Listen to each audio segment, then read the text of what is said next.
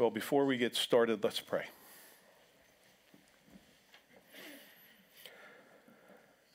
Our Father and our God, we thank you for the opportunity to be here, for us to be able to look at your word, which has been preserved over the ages for our benefit. We thank you, Lord, for reminding us of what you've done by taking of this communion, this thing by which we are commonly united because your blood has been shed for our sin. We thank you, Lord, that as imperfect and as flawed as we are, that you promise that if we come to you, that you'll make us new and that you'll direct us and walk with us through this life. And we're grateful for that. We pray, Lord, that you might help us this morning, that we might wrap our mind around the things instructed to us by your word and through your Holy Spirit. We pray that you might help us to learn to be like you in every way. And today that we would be warned of the tendency of our own hearts to go astray, that you might help us to give attention to your word, and the things that you've done, and to the things that you speak to our hearts. Lord, you know we walk through a dirty world and we need our feet washed periodically. Pray that it might be that for us this morning, that you might renew us and make us like you. In Jesus' name, amen.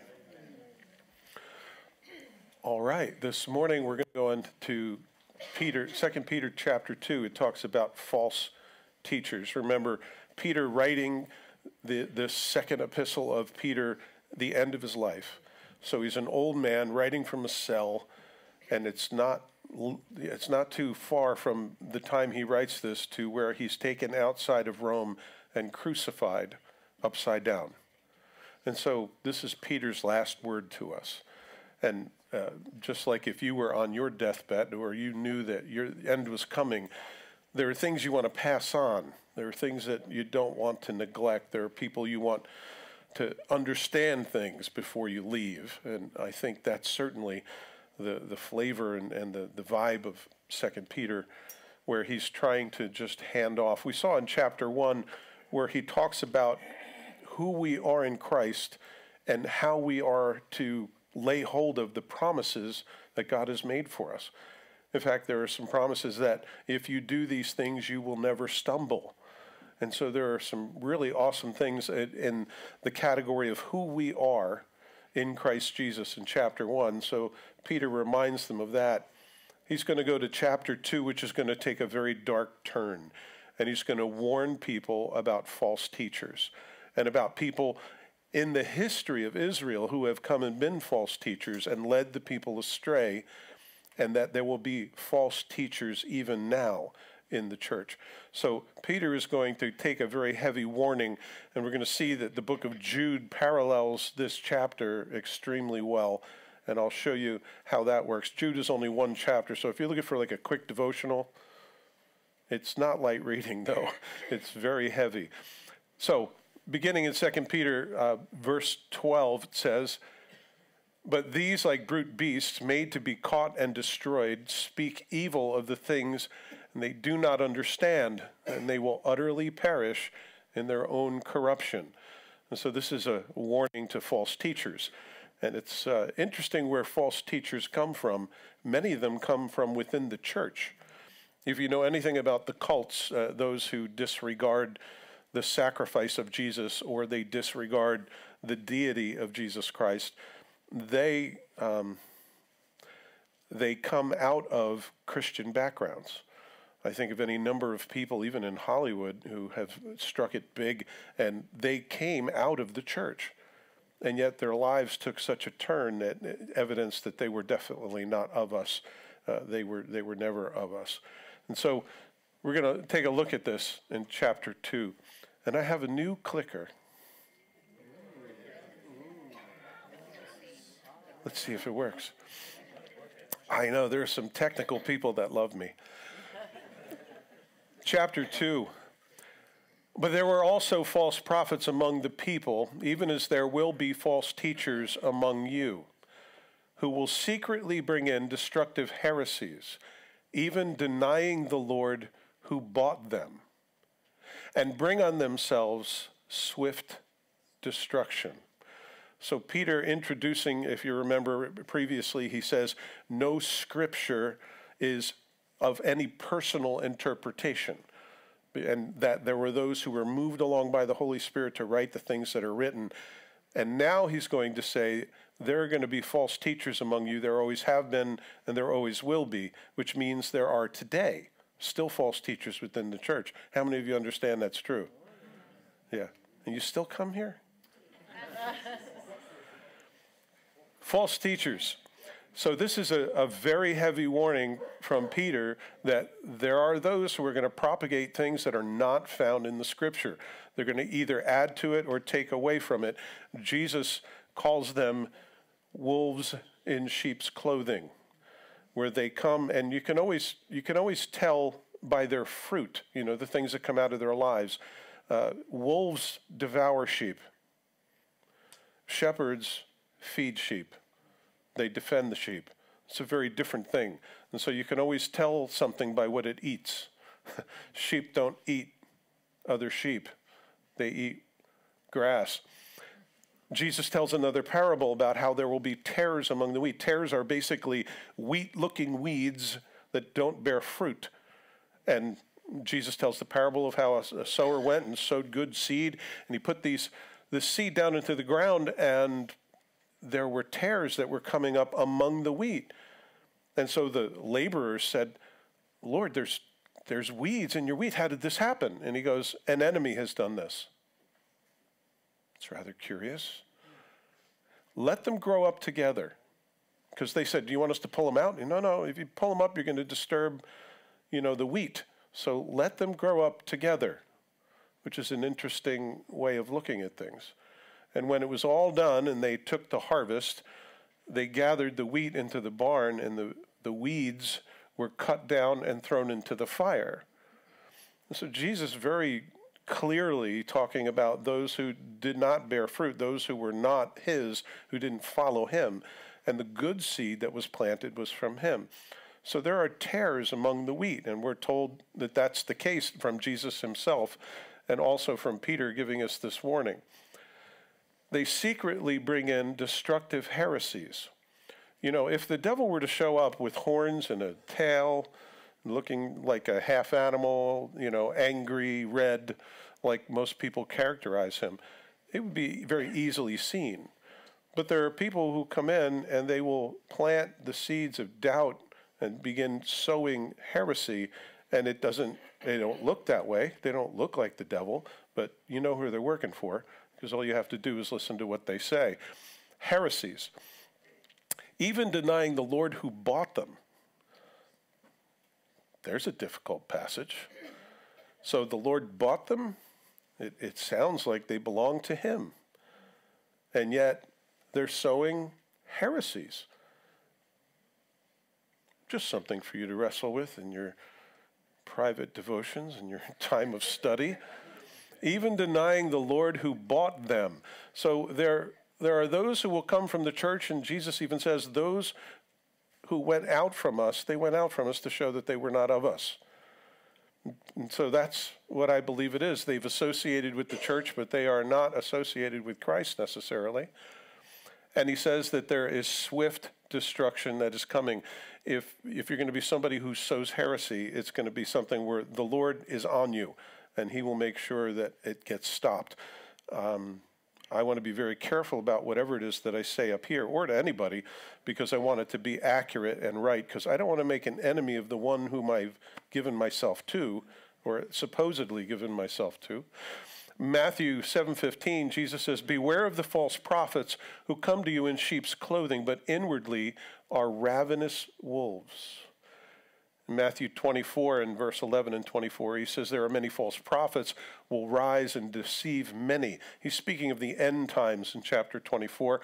And he says in verse 24, for the false Christs and false prophets will rise and show great signs and wonders to deceive, if possible, even the elect.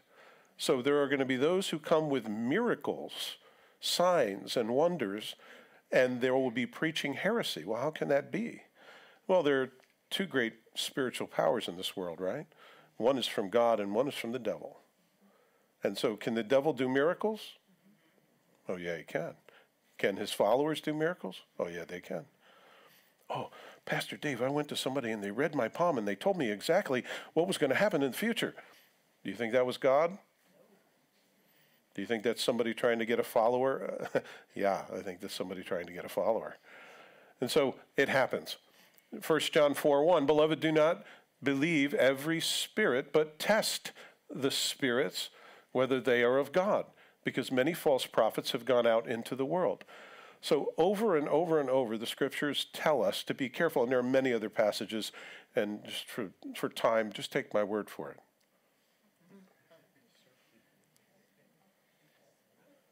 Okay, good. I'm glad you're with me. I don't know, Pastor, we're going to go home and check that out. Good. I hope you do. Therefore, in Acts chapter 20, when Paul is saying goodbye to the Ephesian elders, he's going away and he's saying goodbye to them. He says, therefore, take heed to yourselves and to all the flock among you, which the Holy Spirit has made you overseers, to shepherd the church of God, which is purchased with his own blood. For I know this, that after my departure, savage wolves will come in among you, not sparing the flock. Also from among yourselves, men will rise up, speaking perverse things, to draw away the disciples after themselves. Notice, it's not making followers of Jesus Christ. It's making followers of themselves. Therefore, watch and remember that for these 3 years I did not cease to warn everyone night and day with tears. Now, if the Apostle Paul said, for 3 years I've been with you and I've warned you night and day with tears, I imagine it's pretty important to be on guard, to know what the Scripture says and not buy into whatever flavor of the month happens to be happening around us, right? And I understand the purpose of that is to take my legs out from under me so I don't walk in Christ. So I won't let that happen. And many will follow their destructive ways, because of whom the way of truth will be blasphemed. I'm just throwing a few suggestions up here, guys. All you have to do is turn on the TV. That's Benny Hinn, if you don't know who he is. He's been convicted of ripping people off. They do all sorts of interesting things. They get little wireless devices in their ear and have people tell them information about the people that are there at their crusades and all these healings that occur. And a lot of it is just entertainment, unfortunately. You have a man named Jimmy Swaggart, who I used to follow when I was a young Christian. He spoke really good about the Word of God, and then he was found, and the thing that he was really big on was sexual immorality. And I remember as a young Christian, I was like mortified. Oh my goodness, yeah, I got lust in my heart. Oh no, and Jimmy Swaggart was hammering people, yelling and screaming in their face, and it turns out that's his biggest problem.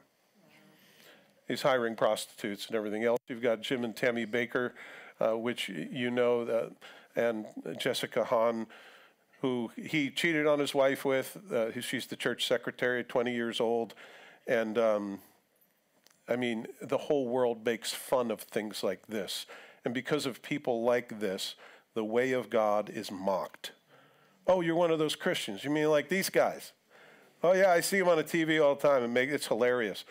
And it's just great, fertile soil for the world to mock the God that we know and love and the Jesus that we've received as a Savior, which is it's a disgusting and horrible thing. You got this guy which worships money. I saw him last night. I watched hours of these clowns. I don't mind saying that. These clowns. Guy got down on the stage, took money out of his pocket and laid it on the stage, and he bowed down to it and put his forehead on it. In a giant Christian, coliseum of people. He said, I want to roll around in the green pastures. Yeah, taking the scriptures and twisting them up. So, in the most eloquent way that I can say, it's messed up. These people are messed up. Don't you wish I was either an angry or a handsome preacher? Listen, there are people that preach all sorts of stuff, and I think probably one of the most devastating things, and especially in other countries, not so much in America because people swallow this stuff, is the prosperity gospel. The prosperity gospel of all you have to do is accept Jesus and he'll make you rich. If you're not rich, there's something wrong with you. You don't have enough faith. If you had enough faith and you demanded of God that he make you rich, he'd make you rich. Really? Amen. I got riches that can't be counted in the bank. I got eternity.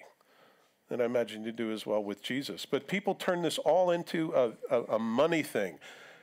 And whenever you get there, and it's one of the reasons I never will talk about money, unless it's in the scripture that we're talking about.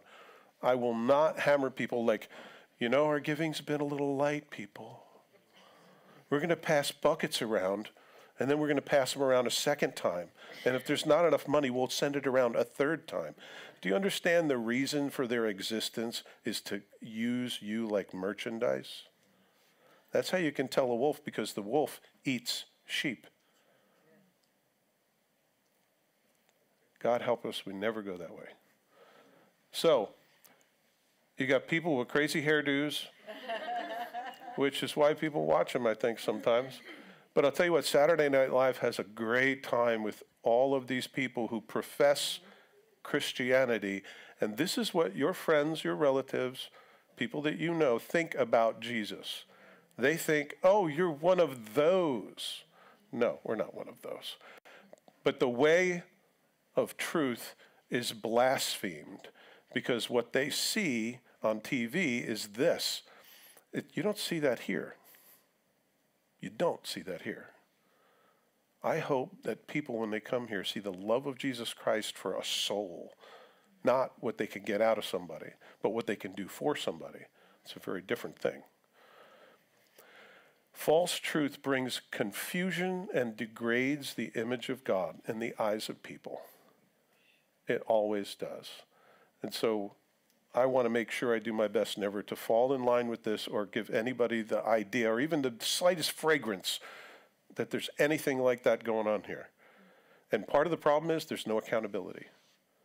That's part of the problem, why these guys get away with it. By covetousness, they will exploit you with deceptive words. For a long time, their judgment has not been idle, and their destruction does not slumber. That's another way for the Bible to say theirs is coming. Their judgment is on the way. In Luke 18:8, it says, I will tell you that he will avenge them speedily. Nevertheless, when the Son of Man comes, will he really find faith on the earth? It's a very curious statement that Jesus says because there was a lack of faith when he was there. And he goes, when the Son of Man comes again in his glory with his glorious angels and he separates the sheep from the goats, will he find faith on the earth? Because Christianity's been so watered down and so messed up for so long, you wonder, how could anybody be saved when they hear the message on TV that these people are preaching? And yet, God knows whose are his, and God's in control. In Jude chapter 1, verses 3 and 4, he puts it this way, Beloved, while I was very diligent to write to you concerning our common salvation, I found it necessary to write to you, exhorting you to contend earnestly for the faith. By the way, that's a wrestling term. It means that you fight.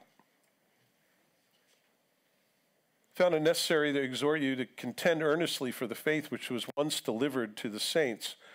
For certain men have crept in unnoticed, who long ago were marked out for this condemnation, ungodly men who turn the grace of God into lewdness and deny the only Lord God and our Lord Jesus Christ.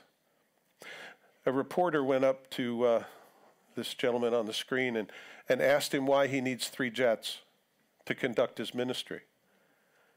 And you would not believe the satanic stuff that came flying out of his mouth as he laid into her, and then he smiled like it was all a performance, but it wasn't. lewdness. In other words, do whatever you want to do. That's lewdness, okay? It's like rudeness, but it's cruder. When people are obsessed with money and power and fame, big mistake. Stay away from them. Don't have anything to do with them. And it's interesting because even the devil knows the scriptures, doesn't he? And he came to Jesus and tempted him with the scriptures, trying to misapply them and misinterpret them. So just because there's scripture, it doesn't necessarily mean it's used rightly. You know, just because somebody has an axe doesn't necessarily mean they're chopping wood. They might be coming for you. Verse 4, for if God did not spare the angels who sinned, but cast them down to hell and delivered them into chains of darkness to be reserved for judgment, and did not spare the ancient world, but saved Noah, one of 8 people, a preacher of righteousness, bringing in the flood on the world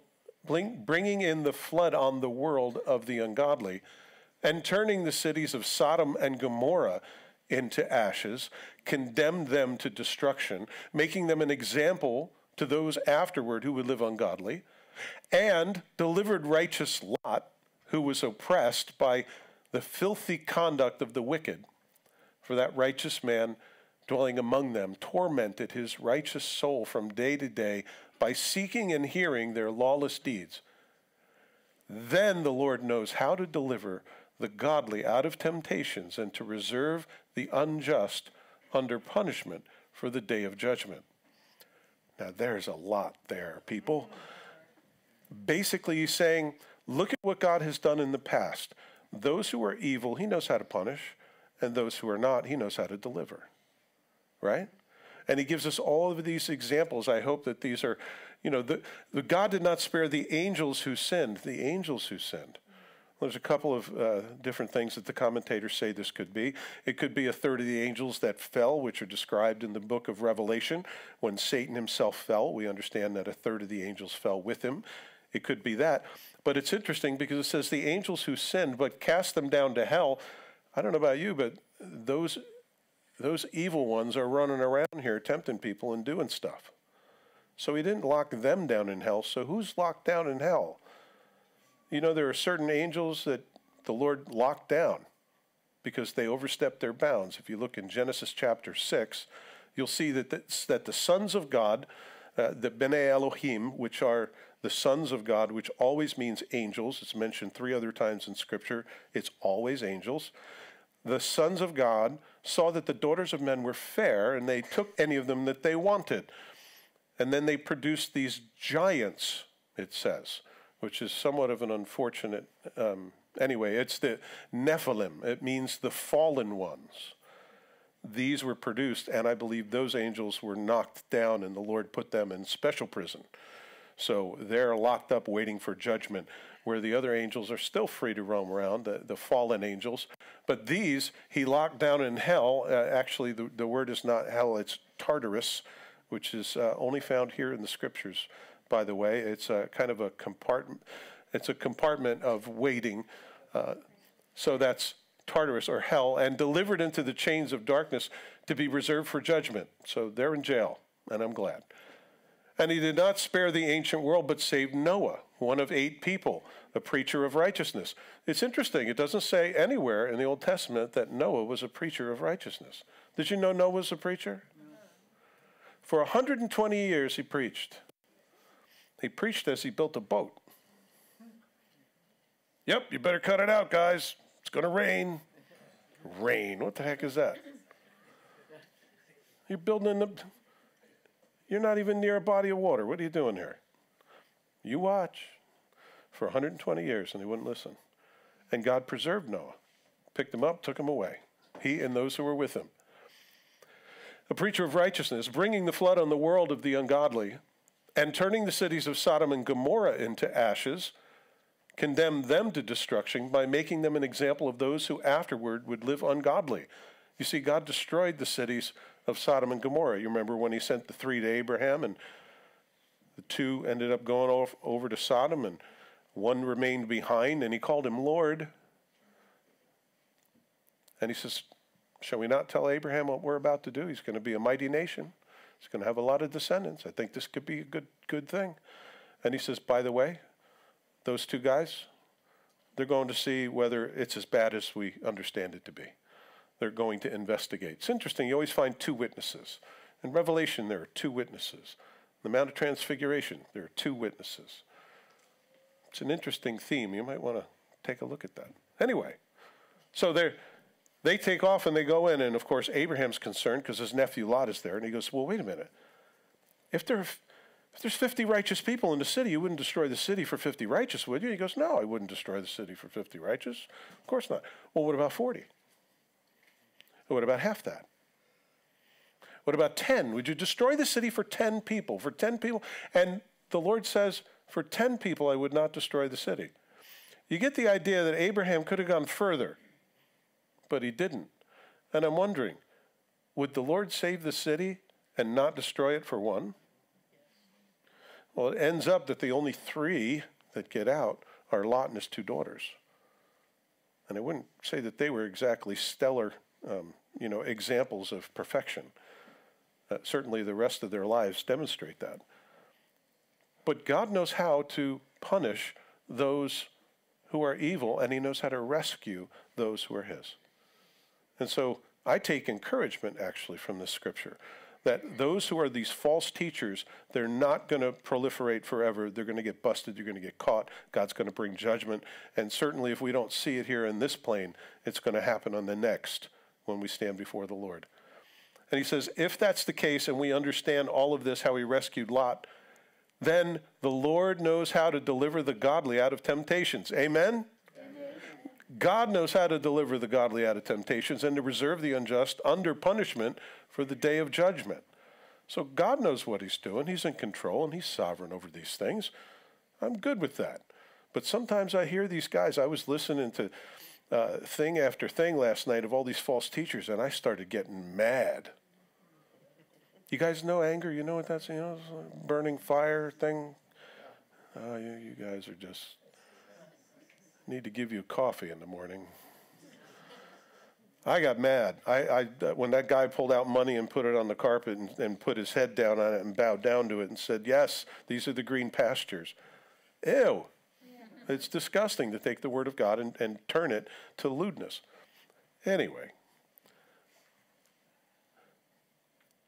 he delivers and dispatches, and we can thank God that he does. Verse 10, and especially those who walk according to the flesh in the lust of uncleanness and despise authority. They are presumptuous, self-willed.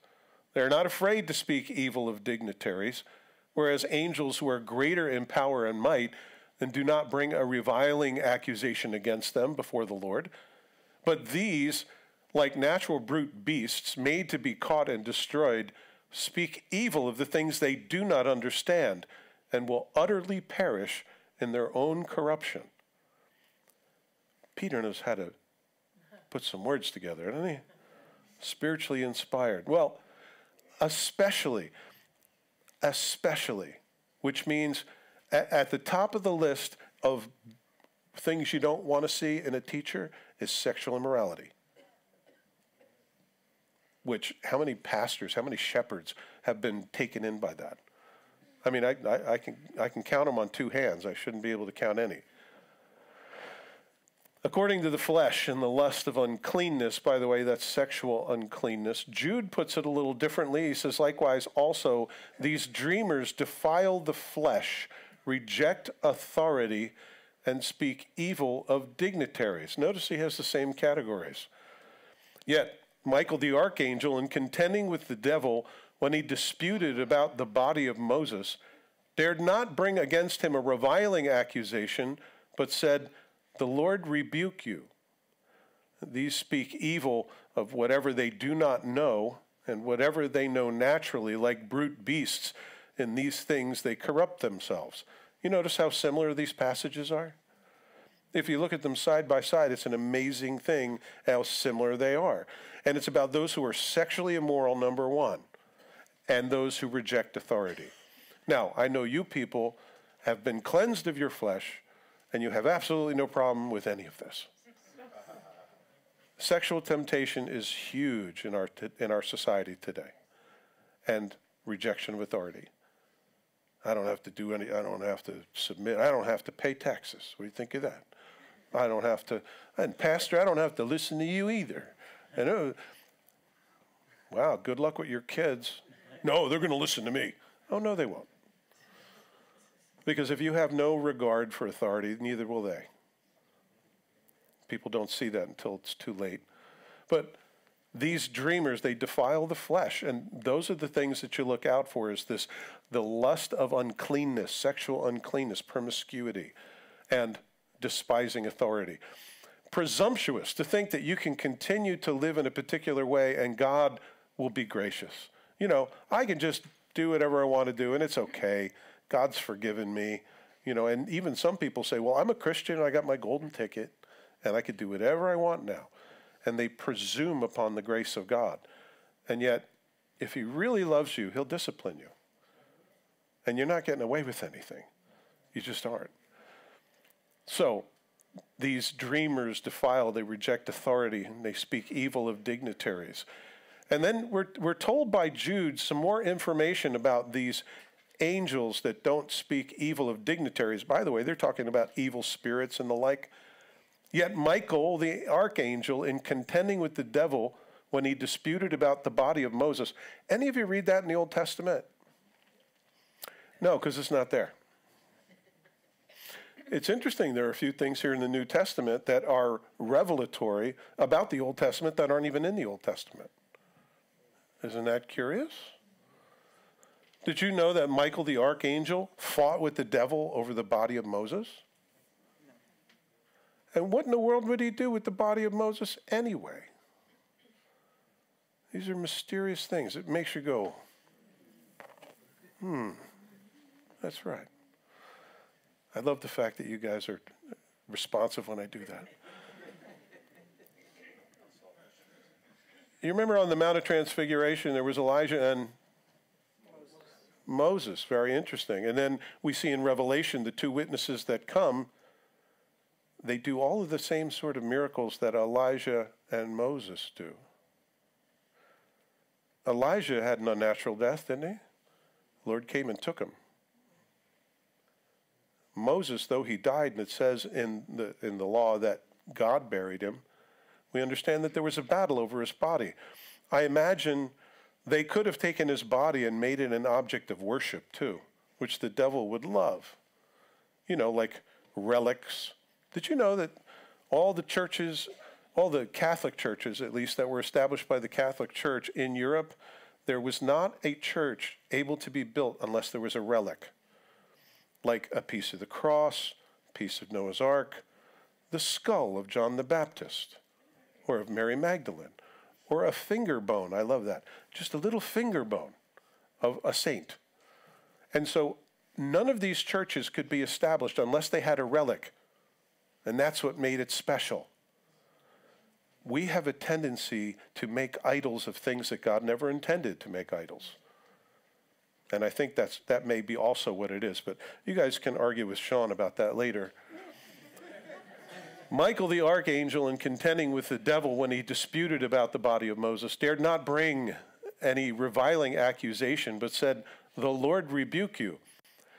He says that these false teachers act like they're authorities over demons and devils, and that they have more power than them, and they treat them with disrespect. Could that be? I heard one of these guys yesterday say, "I love to tear the devil up. I cut him up. I cut him up like this." What? It says that Michael the archangel, by the way, Michael the archangel's nobody to play with. He kills 185,000 Syrians in one night. You don't want to play with this guy. I think he's the one that comes and he changed the devil ultimately.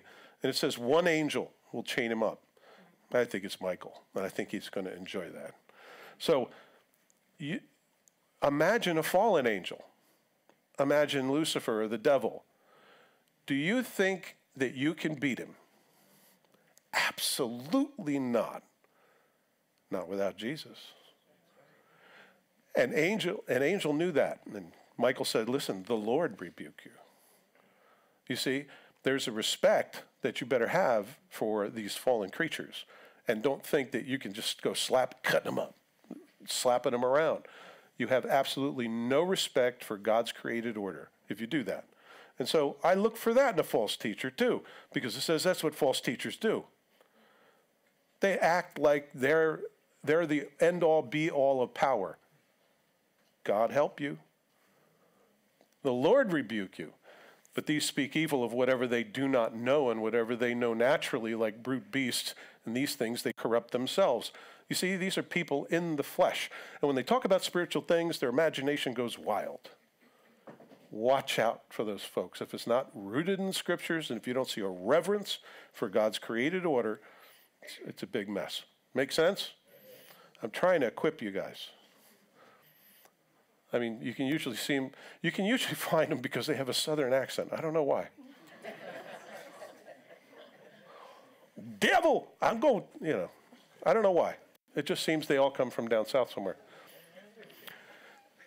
They will receive the wages of unrighteousness, and those who count it pleasure to carouse in the daytime. By the way, they walk around with lusty eyes all day long. They are spots and blemishes, by the way. It's a way of speaking of cancer, isn't it? It's also used in boating when there's a rock that's just below the surface and you can't see it. It's this danger that you're coming upon. And these are spots and blemishes causing in their own deceptions, carousing in their own deceptions while they feast with you. So they act like your friend when they're with you, but they're trying to figure out how they're going to use you. Enticing unstable souls. They have a heart trained in covetous practices. Does that sound weird? These people are trained at covetous practices, like a telemarketer. Or like somebody that tries to pick you up in the bar on a Friday night. Hey, beautiful, where you been all my life? It won't be that cheesy. These people are slick, and they know how to sell you, and they know how to take you in. They know how to set the hook and reel you. Having eyes full of adultery, they cannot cease from sin. They can't because they're a slave to it. Enticing unstable souls. They have a heart trained in covetous practices and are an accursed children. They have forsaken the right way and gone astray, which tells me they were on the right way at some point. They have a context. Following the way of Balaam, the son of Beor, who loved the wages of unrighteousness, but he was rebuked for his iniquity. A dumb donkey, speaking in a man's voice, restrained the madness of the prophet. You guys remember him? Balaam. Balak went to him and said, listen, these Israelites are coming. There's millions of them. And they're coming through my land, and I don't want them to take over. I don't even want them to pass through. I want them shut down. I figured I'd talk to you because you're God's hitman, right? I'm willing to pay you a lot of money. He goes, I'll be right back. And he goes and he says, hey, God, what do you think? He's going to pay me a lot of money to spit curses down on these people. And the Lord says, those are my people. Don't do it. And he goes back to Balak, or at least the messengers he sent, and he says, God said no. And they go, oh, you want more money. Okay. And they sent more messengers and more money, and they offered him again. And he goes back to the Lord a second time and says, hey, Lord, they're offering me more money. And the Lord said, okay, go ahead. But you're only going to say what I tell you. Now listen, if God told you once, no, and he said, these are my people, wouldn't that be enough for you? I get it. Sorry I asked. I won't come back a second time. He goes back because the money went up. And the Lord lets him go. Well, the funny thing is he's on his way to do biddings, and he's on a donkey, and the donkey does all these crazy things, goes off-road, walks him into a cliff, and he scrapes his leg on the rocks, and then he just stops and he won't move anywhere. And so basically the donkey says, listen, haven't I been a good donkey? Why are you beating on me? The reason I stopped is because there's a guy up in the road. Take a look. And he looks, and there's an angel of the Lord with the sword drawn, ready to take his head off. Michael, undoubtedly. It was because of this animal that he was saved. And this animal rebuked him. So, I don't know about you, but I certainly don't need animals talking to me before I'm going to be obedient to the things God's told me to do and not do, right? But the Lord will go to extremes at times to fix us and let us know exactly what he wants us to do. In Jude 11, it echoes this. He says, "Woe to them, for they have gone the way of Cain and run greedily in the error of Balaam for profit and perished in the rebellion of Korah." So he adds two more historical figures for us. One is Cain. You remember Cain looked at his brother Abel. Abel was giving a sacrifice to God in the way God wanted it, and he wasn't, and his heart was far from God, and he was jealous of Abel, and he killed him. So he says, these guys are going the way of Abel. It's like looking on the TV and finding some rich, famous preacher and saying, that's what I want. I want to be like Joel Osteen. I want to just say nice words. So I'm going to do that. This whole church, we're going to turn it into a gigantic building, and we're going to have lots of parking, and God's going to shower riches. I can't even say it because it hurts me. Sorry. No, because it's not about that. That just shows me you don't have enough. You mean Jesus isn't enough? You mean the Holy Spirit isn't enough? You mean the Word of God is not enough? You mean fellowship in Christ is not enough? Come on. I didn't teach Bible study on Thursday because everybody had to eat, and I missed the heck out of you guys. Woe to them. They've gone the way of Cain and greedily run after the error of Balaam. That's for profit. And perished in the rebellion of Korah. If you remember in the wilderness, and the book of Numbers talks about Korah, who rises up against Moses, and they speak evil. Him and 250 people, they speak evil of Moses and his leadership. And, God separates them, and the ground opens up and swallows them, and fire comes down from heaven and devours them. And then there are a whole bunch of people that complain about what God did because they were on Korah's side, because they were rebellious, and the Lord sent a plague. Anyway, the rebellion of Korah is the non-submission to authority. So these two things, be careful of these two things, sexual immorality and a rejection of authority. Those are the two things that the Scripture says. Above all things, these are you find a teacher who's in this realm, you need to run away. That's in Numbers chapter 16 about Korah, by the way. That was my little note. Verse 17. These false teachers are wells without water. I imagine you folks come here because you want to drink of the Word of God. I imagine you folks come here because you see the love of Jesus Christ in his people. That is like a refreshing drink of water. That's the way it's supposed to be. These guys are wells without water, clouds that are carried by a tempest, of whom is reserved the blackness of darkness forever. By the way, forever is forever. It doesn't mean for a short period of time or that you get annihilated. For when they speak great swelling words of emptiness, I love that, they allure through the lusts of the flesh, through lewdness, the ones who have actually escaped from those who live in error.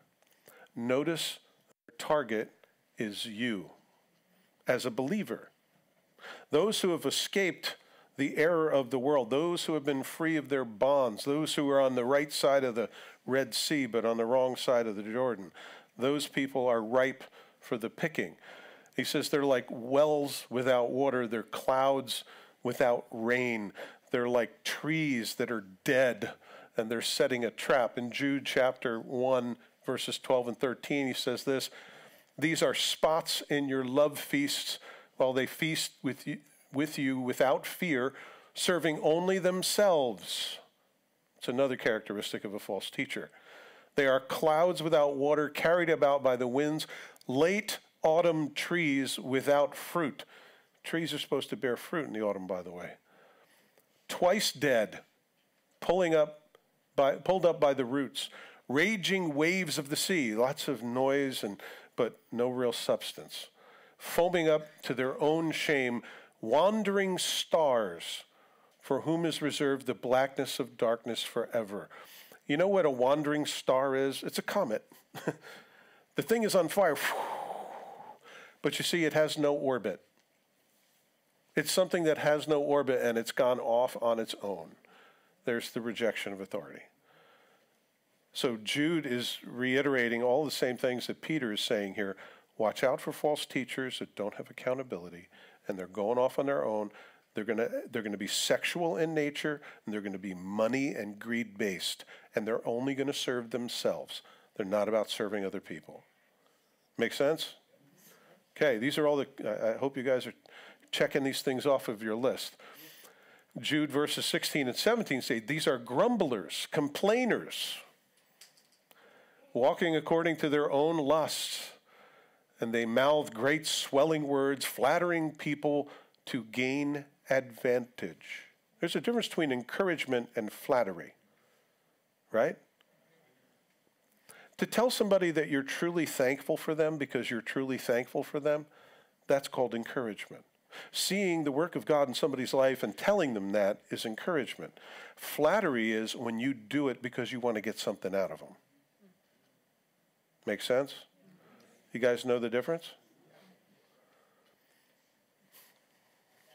My wife will come up to me and she'll need me to do something and she'll go, "You're so handsome."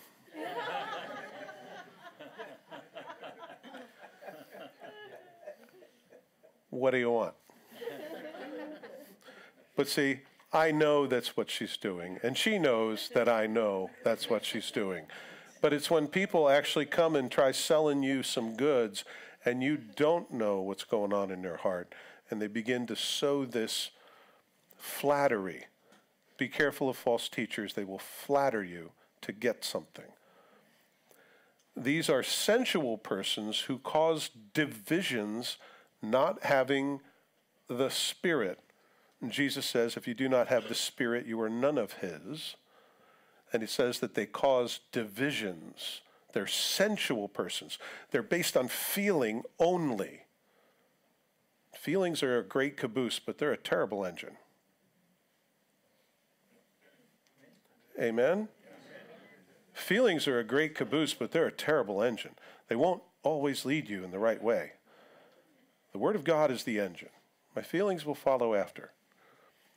These are sensual persons who cause divisions, not having the Spirit. And they're complainers, they're grumblers. They always find something wrong. Watch out for these people. I think this falls asleep. Verse 19.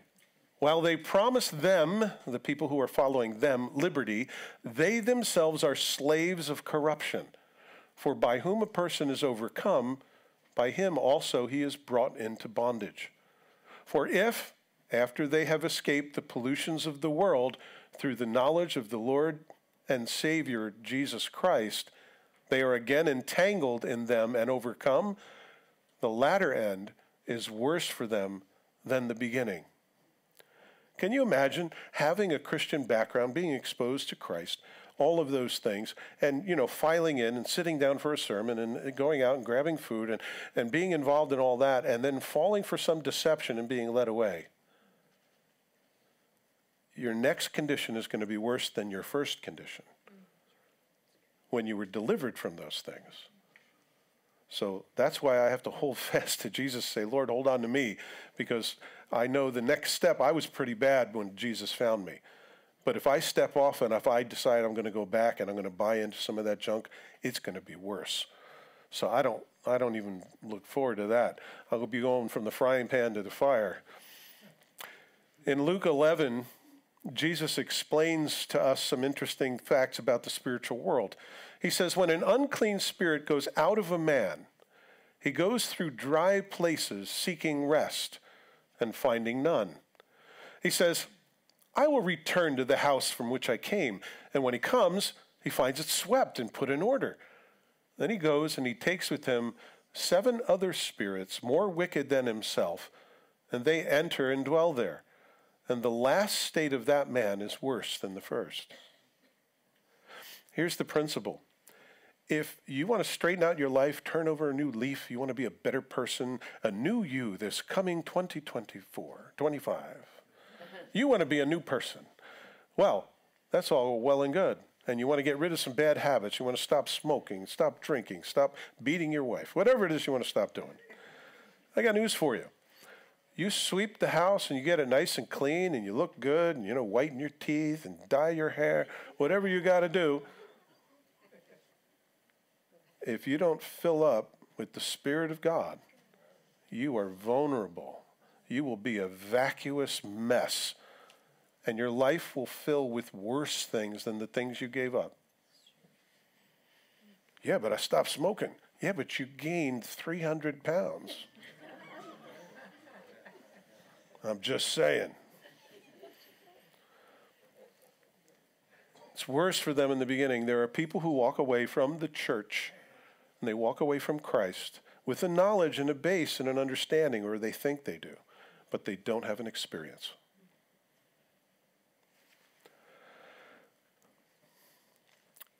For it would have been better for them not to have known the way of righteousness, and having known it, to turn. It says in Luke 10:10-12, whatever city you enter, Jesus is telling the disciples as they go out to tell people about him, and they do not receive you, go out into its streets and say, the very dust of your city which clings to us, we wipe off against you. They would shake out their robes, they would kick off their shoes, make sure that they had no dust from the city. Nevertheless, know this, that the kingdom of God has come near you. But I say to you that it will be more tolerable in the day of Sodom than for that city. Jesus says it's going to be worse for those who know better than those who didn't. Those who innocently were sucked into sin and got stuck in some weirdness, it's going to be better for them. So there's degrees, I believe, just like there are degrees on an oven, I think there are degrees in hell. There are degrees of punishment. And those who knew better will be worse for them than it is for Sodom. It would have been better for them not to know the way of righteousness, and having known it, to turn from the holy commandment delivered to them. But it has happened to them according to the true proverb, a dog returns to his own vomit, and a sow having washed to her wallowing in the mire. In other words, you can come before Jesus and you can kind of clean up your act and behave in certain ways, but unless the Holy Spirit comes into you and until you give up your life to Jesus Christ as your Savior, you will never be whole in him. And you will just be a vacuous mess. You will just be this constant, okay, I can't do that because it's wrong, and I can't do that because it's wrong, and I don't want anybody to see me, and you'll be concerned with appearance as opposed to reality. But only Jesus can change a heart, and he can break the power of sin in our lives. Amen? Amen. Jesus says in Mark 14:21, the Son of Man indeed goes just as it is written of him, but woe to the man by whom the Son of Man is betrayed. It would have been good for that man if he had never been born. To know the things of God, to taste of the heavenly gift, to do of all of that, to have a brush with Christ and not enter into the life of Christ is incredibly dangerous. Because without that, you're still hungry. Your soul is not satisfied. You're not right with God, and you've stopped the worst things, but there are lots of things you do as long as it's a secret. The false teachers are that way. And it's like a dog going back to its vomit or a pig going back to roll around in the mud. So going back, guys, it doesn't look good. In fact, for Judas, it would have been better had he not been born, the scripture says. Well, that's the worst news in chapter 2. Chapter 3, he's going to talk about the Lord coming, about the Lord Jesus coming for his people, in which he is. And I believe he's on his way. So I'm going to ask the worship team to come up, and I hope you guys are enjoying our little walk through 2 Peter. Be on guard and watch out for these things. You'll be amazed at what you see.